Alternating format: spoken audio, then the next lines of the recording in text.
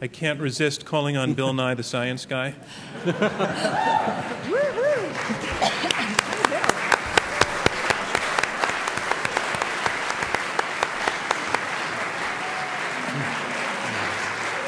But I have to say, Bill Nye the Science Guy, that your question also has to be as good as everybody else's. So, my question is about time. What is the time scale for each side? Is it, in geologic time, it's at least centuries, not 5 seasons. So that's what everybody, I think, what many people are concerned about with regard to genetically modified Thank food. you. Let's take it to Margaret Mellon. Well, I mean, from my perspective, the time scale, is something like decades. What I'm concerned about, and many scientists,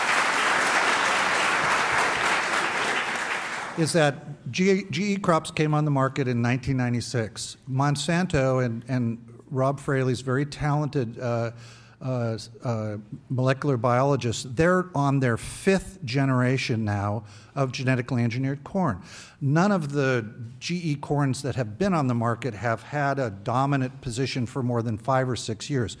So we are moving from one generation of GE crops to the next, before we've even begun to understand what the impacts of the first ones are. So I would like to have the ability to at least do 2 crop rotation cycles, which might be 6 or 8 years, to see how the farming system has responded. But in that time period, just that time period, the technology has changed. So you never really get a handle on what has happened.